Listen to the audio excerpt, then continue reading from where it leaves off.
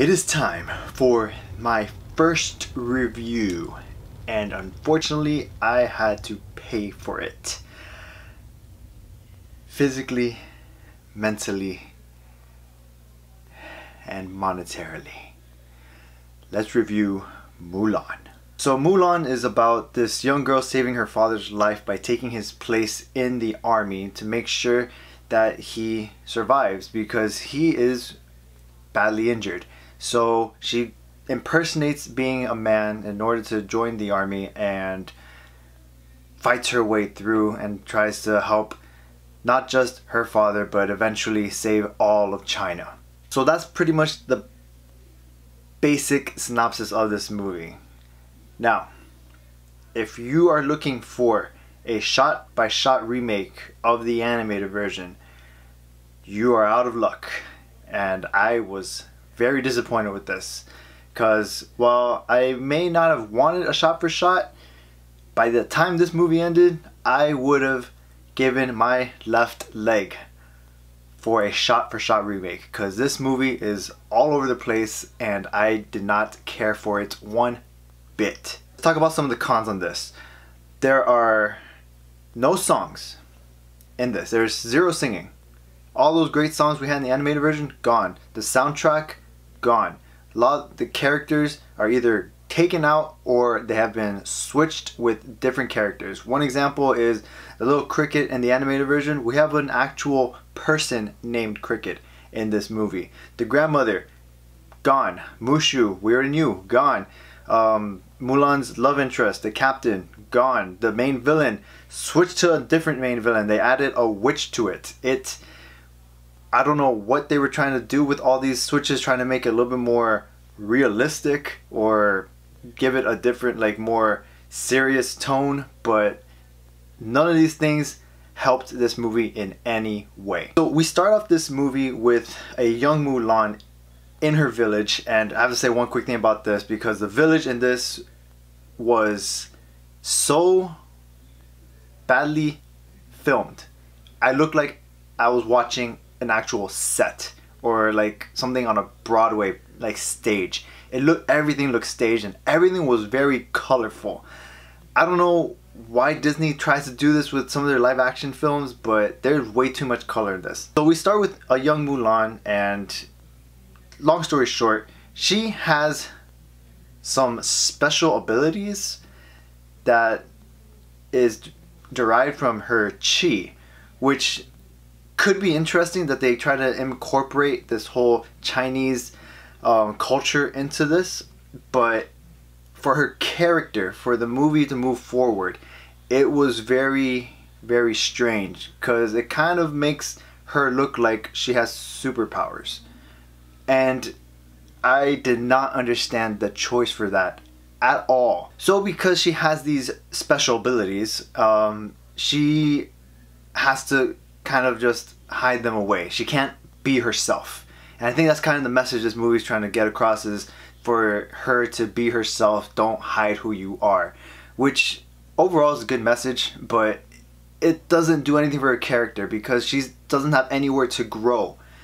And she's just there in the film and she just gets different scenes. And it's just like literally one sentence maybe from like a certain character in the movie, and then she just like completely overcomes whatever she's doing, and she's like, just, that's it. That she just completely is in full control of being herself, and it's not interesting. It becomes boring. It becomes so boring. I don't care about anything else that's going on in the movie, and I'm not really rooting for anyone. You don't root for anyone in this movie. That's just the main character of Mulan. I mean, since you've taken away everything else, we're pretty much left with nothing else. You don't even have any kind of interesting confrontation with the villains because the villains are so bland and boring. And they added this witch in there who doesn't really make sense in this movie. I guess just to kind of have like something that is like a counter of Mulan to like help her find acceptance in society. It doesn't make sense. She's not even a really good villain. She doesn't even need to be in this film, and it just falls apart. Overall, I did not enjoy this movie. this was a terrible, terrible movie. It is so boring. It is so flat. I immediately finished watching it just so I could say I got through it, and I watched the animated version. And the animated version just has so much fun and heart to it. It's a more compelling film, which is sad because they have the materials right there and they couldn't adapt it to live screen. I don't understand why it was so difficult to put that with what they have and just give us a live action version of it. All they really had to do was make small little changes and maybe like add a few things, small bits. And instead they did a complete 180 of the film and they gave us this complete pile of mess that took months of delay because of the pandemic, and they couldn't at least fix up some of the things in post-production. Are you kidding me? This is Disney live action at its worst, and I have had enough of it. When you look back to the early stuff of the live action things that Disney was doing, such as Cinderella, Beauty and the Beast, Jungle Book, those were actually good. And when you see what they did to that, small changes were just like small changes and like small add-ons that they did to it. That's what made it good, because they still were true to the source material and careful in adding certain things to the new movies. And then after those, they decided to just, I don't know what happened. Aladdin, Lion King, Dumbo, now this. For some reason, they've been going on a downward trend, and it is mind-boggling what they're doing with all these things.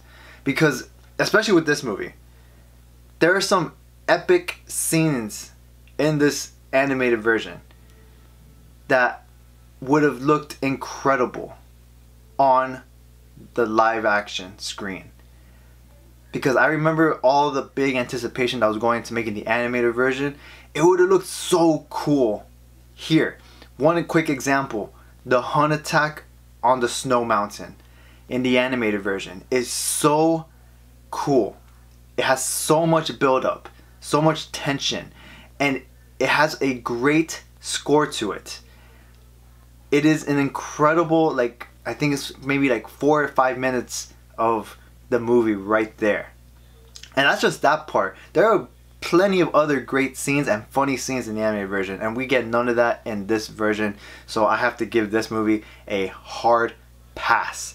Do not spend your money like I did to watch this movie. If you want to watch this movie because of curiosity, I would definitely say wait until this is available in some format that's free, or until they put it on Disney Plus in a few months and make it available for everyone.